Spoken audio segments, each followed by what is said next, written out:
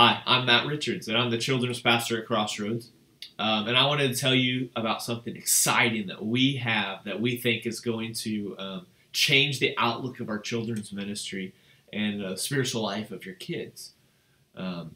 Each week, as you know, our kids gather in Crossroads Kids for worship and to hear part of the Big God story.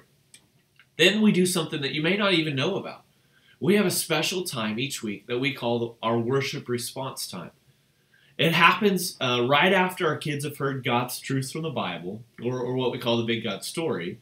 And here's what we do. We ask our kids to stop, to not talk to anybody else, and to consider what this truth that we had for the day could mean in their life and how the Holy Spirit is talking to them personally.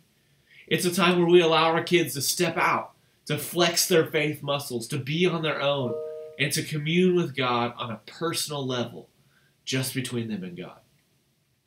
Up until now, we've only had a few worship response stations, like the prayer and praise walls in the back of the room. Or maybe we've had some other special features like taping hearts on the cross when we talked about David's heart for God.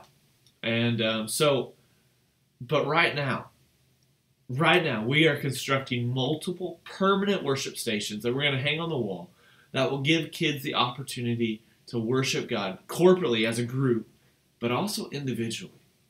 These stations will help affirm how the Holy Spirit is speaking to our kids, affirm who they are in Christ, and develop their awareness that they too are part of the big God story.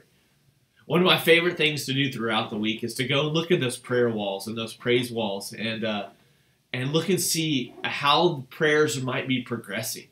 And for example, think about if a child's aunt has been diagnosed with cancer. That child might write on the prayer wall, "Please pray for my aunt because she has cancer." Then a few weeks or even months down the road, we see the same child write something very, very similar, but an update. And he or she says, "Please pray for my aunt because God is healing her." And then the cool thing will be, as we do this, that we'll see a year or so later that the same child is coming up and saying, "God is healer." And this is in the praise part. God is healer. He healed my aunt from cancer. You see, these stations will have our kids accepting who they are in Christ. But it will also help them acknowledge that God is alive and working in their lives because they've been brave. And they've used these response stations to flex their faith muscles and respond to what God is calling them to. My team is excited to unveil these stations to you in the next few weeks. So look over these pictures below, because they're a little sample of what's to come and what's going to be in our children's area later this month. Then as we put them, we start incorporating them, look and see how kids are responding to God. It might surprise you, but I don't want you to just let it stop there.